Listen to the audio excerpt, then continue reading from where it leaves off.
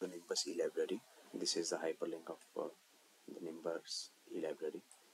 Now click on the sign in button and enter the credentials of campus access resources.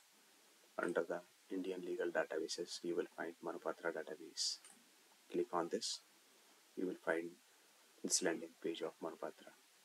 Now you have to click on IP user, click here button. Email ID registered with Manupatra database and click on the submit button. You will find this page where you can search your legal cases